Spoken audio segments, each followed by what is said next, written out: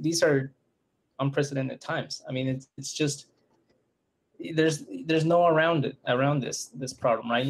We have to the way we have to attack it is basically just be versatile, quick, and be able to change on a dime. I mean, my team can do that, right? But all the other processes are the bigger challenge, right? And just and like it adds risk to the mission, right? So Obviously. Depending who your safety rep is within the mission, some of them don't even want to take, if it increases it by 1%, they don't want to do it. Jesus.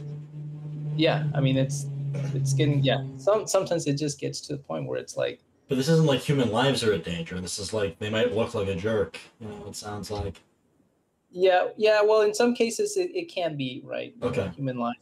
So it depends on the project and depends what piece of hardware it is. So,